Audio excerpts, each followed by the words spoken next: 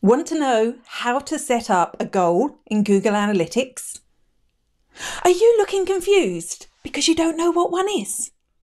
What if you could look at your website statistics and discover what website pages, which blog posts were driving the most sales, the most leads, the most email subscribers, which social networks were sending website to your traffic that was converting to leads and sales and subscribers, what lead magnets you were creating that were getting you the most leads.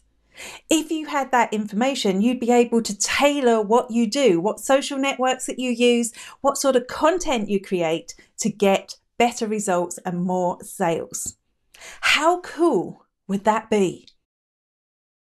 Here's the thing. You could have all that if you use Google Analytics goals, and they're even better when they're paired with UTM tracking links, which I'm going to talk about in the next video.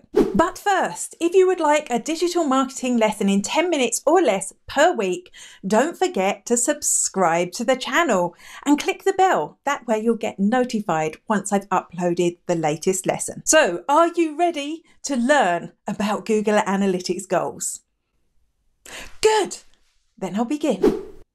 What exactly is a Google Analytics goal? Well, when you set up a goal in Google Analytics, you're telling Google that when people visit this page or take a specific action like clicking a button on this page, that is a mark of success. You can set them up to measure sales, for leads, for button clicks, for video views, for views of specific content, and all sorts of other things. Once you've set up your goals, they'll appear in your Google Analytics dashboard, so you'll be able to see which channels are driving the best results.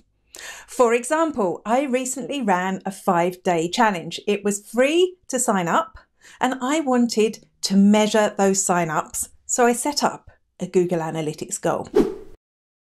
In my Google Analytics dashboard, under Acquisition, All Traffic and Channels, I can sort my goal completions by the channel that drove the most results. As you can see, I got most of my results from social.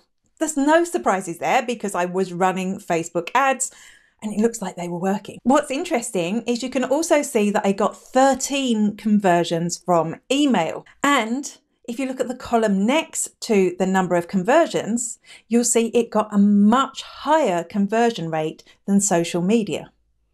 What is conversion rate? We talked about this before. Watch this video here, but don't watch it yet. Wait until you finish this one.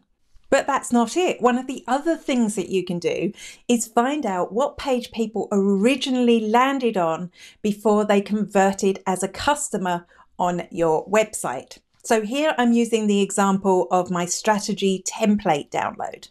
This time go to Behavior, Site Content, Landing Pages, and just like before, select your goal and then sort the results by goal completion. Now you can see that the most goal completions came from people that actually landed on the landing page that I created for this template. You can also see that the second highest number of goal completions came from my homepage. That's what that / means when you see it in Google Analytics. And then you can see there's a selection of single signups and they're coming from individual blog posts. How cool is that? Okay, so I persuaded you. This is something you should do. But what do you need to set up a goal? Today, I'm going to show you how to set up a simple destination goal. And for that, you will need a thank you page, sometimes called a confirmation page. And this is a page that customers or people who make an inquiry or people who download something get sent to once they've completed the process. This is really important for all your measurement, not just for Google Analytics. So if you don't have one or don't know if you have one, have a little word with your web developer. You'll also need to make a note of any of the pages that people need to visit before they visit the thank you page. So for example, for my 5-day challenge, you visited the landing page for the challenge. You could read the information there and click a button that would bring you through to a form to sign up for the challenge. And when you completed the form, you were sent to the thank you page. So that's a 3-step process. People needed to visit all 3 pages for it to register as a goal. So grab the links for your thank you page and any other pages that people need to visit before they get there. Now it's time to log into your Google Analytics. I'm going to show you exactly what to do. Click the cog at the bottom left-hand side of your Google Analytics page. This will bring you into the admin panel. And on the far right-hand side, click on Goals. Click New Goal. And Google offers us some templates here, but my goal doesn't meet any of those parameters. So I'm going to choose Custom.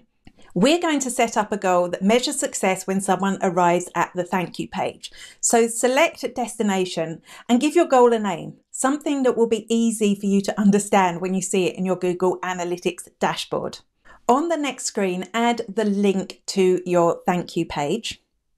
And then the cool bit, switch on Funnel. And in that funnel, add the links to the pages that people will need to visit before they arrive on the thank you page. And if you tick the required button, it's only going to measure a goal success if people complete the whole funnel. Taking my 5-day challenge as an example, we know we have a landing page, a form page, and a thank you page. That's a 3-step funnel. We've already added the thank you page as the goal destination. Step 1 will be the challenge landing page and step 2 will be the form page. Whew, that's a lot of information. Are you still with me?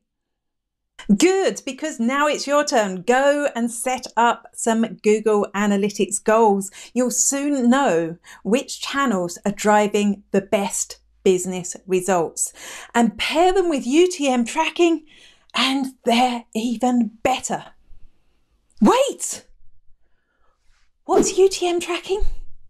I'm going to show you in our next video, so make sure you subscribe and click the bell.